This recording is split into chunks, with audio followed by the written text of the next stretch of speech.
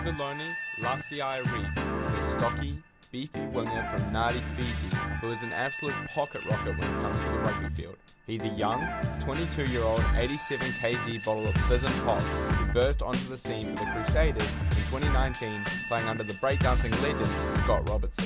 He's a physical, zippy player who made his name at Hamilton Boys High School and quickly came up the ranks playing with Waikato in the Mitre 10 Cup, and then earning an opportunity to play for the aspiring, three-peating Crusaders. Sevu first joined Waikato in 2016, and although he wasn't a clear standout, he did score 7 tries in his rookie season, and fine-tuned his skills until he was eventually called into the Crusaders pre-season squad for 2019. Playing with essentially the All Blacks B team, Sevu quickly caught the eye as the next X-Factor Fijian product, who people very early on were advocating for him to be the All Blacks winger for the 2019 Rugby World Cup. And why wouldn't you? It's hard sometimes to fully appreciate just how good a player truly is when they're with the Crusaders. When you're playing with that much talent and a rigorous system like that, it can be hard to shine through. David Havili and Braden Eno, for example, probably suffered because of this. The question remains, if they were doing what they had been doing all year on a poor team like the Blues, would they be in the 31-man squad to Japan? Probably. Even young gun Will Jordan is looking like a megastar playing for Tasman, and he barely could even make it onto the field. Sevu didn't suffer from this effect at all. He was a clear standout throughout all of the Crusaders campaign, making every Super Rugby Team of the Year list. From his debut, he was turning heads as he scored an intercept try, set up another meat pie, and committed an absolute felony by knocking Alai Malo right out. I mean, seriously, look at this hit. This is a kid, first game, not even really lining up his opposite and hitting the living daylight out of him. Alright, I've digressed.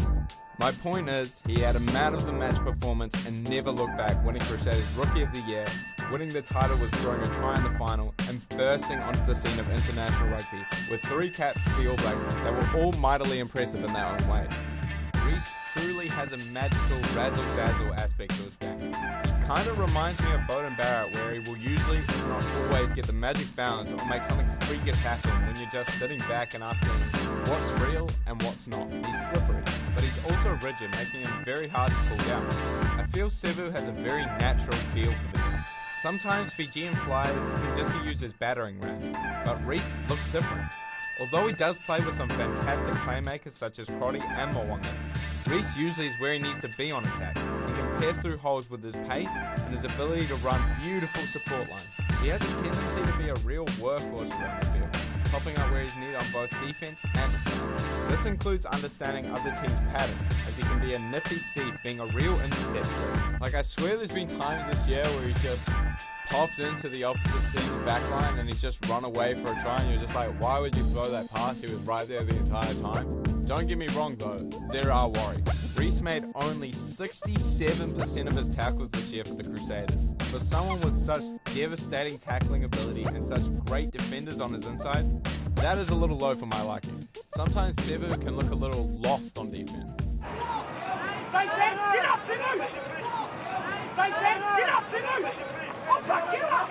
There's some work-ons for his attacking game too. Sometimes Sevu can get a little too cute with it, trying to pull off the spectacular, once-in-a-lifetime highlight on SportsCenter play when you'd prefer for him to just put his head down and unleash that pitbull-like speed and energy. Sometimes he pulls it off. That's what makes him great to watch. I know, but at times, I don't need him to make a break. I need him to get over the advantage line and set up the next play. This will all come with experience. We need to remember Sevu made his debut against high standard competition a quarter of the way through this year's Super Rugby season. Is that enough experience to chuck him into a team looking to snatch their 3rd World Cup in a row? That's a lot of pressure. Comparisons for Sevu are a little difficult. His game is quite similar to Rokethoko, lots of physicality, that Fijian 7's brilliance garnish to their games. I think Rokethoko though has him on speed, and Rokethoko had an excellent step that he could fall back on. I think Sevu can be more dangerous with his changes of pace and jitteriness that can leave defenders grasping at him, not able to get a clean shot. Sivi Batu may be in aspects. When I see Reece, I'm actually reminded of Waisaki Naholo's 2015 campaign. The defenders clutching at their ankles only to be flicked away like mosquitoes, the mix of speed and finesse, as well as pure rhinoceros-like power which combines to create an unstoppable force. That Highlanders team had a brilliant, informed first five who who looked like the next predecessor to the All Blacks 10 jersey in Lima Sopawanga, who when combined with his winger, masterminded a deadly attack. There are a lot of parallels between that combination and what Mwanga and Reece seem to have this year. Sweet, sweet chemistry. This is art, Mr. White. Actually, it's just basic chemistry, but thank you, Jesse. I'm glad it's acceptable. I've been hearing a lot of chatter comparing Sevu Reece's situation now to Nehe Milner-Skudder's in 2015. How he is this new saviour, a dark knight to come along and save the day for the All Blacks. I'm not buying it. Not completely. Don't get me wrong. We've all seen what he's capable of. This comparison though, it's comparing apples to oranges. The All Blacks 2015 World Cup squad was a sweet symphony. All around the park, positions were set in stone as Hansen conducted an experienced squad filled with established stars and all-time legends. All-time legends. God, man, I miss the days. From the tough forward pack led by His Holiness McCaw, and a backline with a Daniel Carter focused on cementing his legacy as the greatest first five to ever walk the earth. The hot stepper Milner-Skudder was a cherry on top. Was he brilliant? Absolutely. Did he sneak into the All Blacks starting squad with a great performance at Eden Park like Sevu Reece? But Milner-Skudder was operating and added to a team where everything had been established and orchestrated to a T. If 2015 was a Hans Zimmer classical orchestra performance, this All Black side is more a new wave, lucid hip-hop group. It's a bubbling cauldron of cacophony that is somehow mixed by Hansen to have some absolute bangers. I'm not sure if that makes sense, but hear me out. This All Blacks team has questions. A lot of them. And not that many answers. Sometimes the odd combinations and changes and selections came together to form a mystical performance, like what we saw at Hamilton and Eden Park this year. Other times it can be a dog's breakfast that results in fans enraged, press releases, and sweating foreheads. Granted, Reece didn't play against Australia in Perth, nor against South Africa in Wellington, but I'm unsure if he is the key that will fix everything to a side that already seems to be struggling with structure. Would I have him play instead of Rieko Ioane? Would I want him out there over Ben Smith? It doesn't really matter what I think. I mean, Hansen I would trust with my own life, and he's exponentially more qualified than I am. But I think it is worth second guessing and looking over it instead of crowning him instantly. If it was up to me, I'd give him an audition. Play him against South Africa in the most important pool game and see what happens. Roll the dice. If it works, we could have another rescuer on our hands that will be looked at fondly in history as the guy who won New Zealand the World Cup, joining the ranks with the legendary Perry Wepu and the aforementioned Milner-Skudder.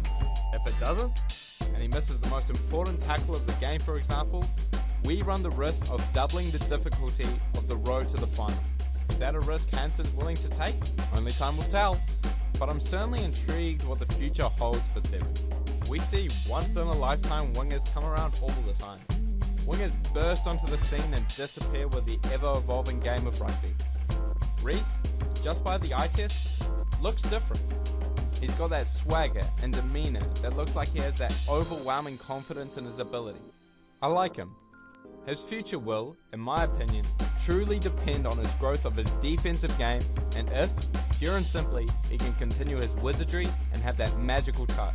If he does, the All Blacks may have found a diamond in the rough once again. If he doesn't, he has the potential to fizzle out into the background and become just another flash in the pan. I'm curious to see how it plays out. Let me know your thoughts.